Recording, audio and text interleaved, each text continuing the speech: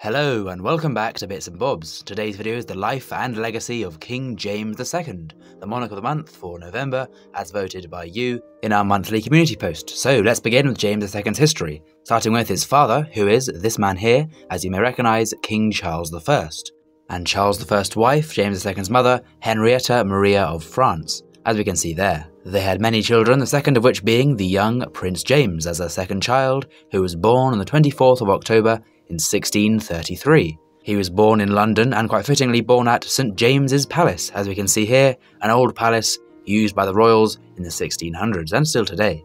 And here's a portrait of the young prince. We can see there Prince James in his London home, and he enjoyed being educated alongside his brother, who would then go on to be Charles II.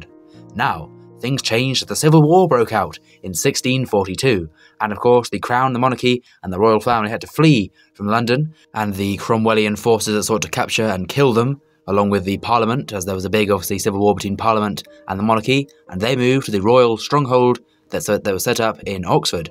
We can see here the old 1600s Oxford town, where James and his father Charles I spent many years during the war. Now, whilst his father was fighting the Civil War, young James went to the university there, the University of Oxford, of course, Oxford University, a famous university, and the young prince became a master of the arts during his time at Oxford University in the 1640s. However, it was not long till the parliamentary forces of Oliver Cromwell moved in and seized the stronghold at Oxford, capturing Oxford as a parliamentary Cromwellian place, and they even captured James II, not the king, not Charles I, but James II was captured and held at the Tower of London. But by the influence and power still held by Charles I, James II, or Prince James then of course, was freed a few years later and fled in exile to France for more safety, so he was not captured again. Now of course it wasn't long until Charles I lost his head, and then of course his son Charles II rose to the throne of Scotland, although England was still ruled by Cromwell for a few more years, for quite a while, until in 1662, the restoration of the monarchy, Charles II became the King of England. Now, during this time, Charles II's brother, James II, or Prince James still, was doing some fighting for the French against the Irish. He joined the French military and was fighting some Irish uprisings in the name of still on the side of the king, and Parliament wanted the Irish uprisings to be stopped, and the French were helping as well.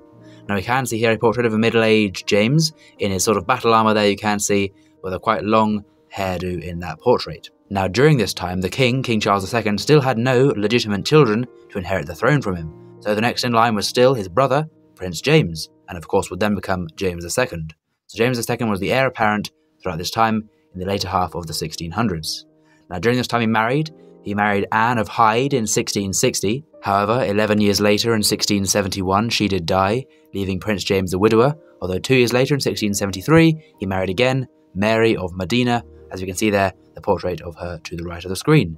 Now between these two wives, James II had 27 children. I won't go through all of his children, and sadly many of them did die during childhood, but we'll mention a few of the key children of James II, or at the time of course Prince James, as I must reiterate. One of his daughters, Mary, would go on to become Mary II, a Queen of England, and another of his daughters would be Queen as well, his daughter Anne, who would go on to be Queen Anne, as we can see there. So two of his daughters became queens, or monarchs, of England. So there we go.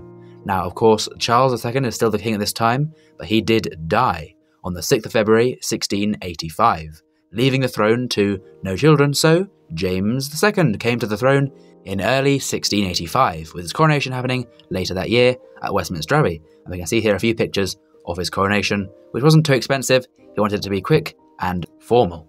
Now, his coronation was a popular event, and in the start of his reign, he was a popular king, as many regarded him as a good king to start with, and were happy. There are even reports of celebrations on the street on the day of his coronation as a new king for the English throne.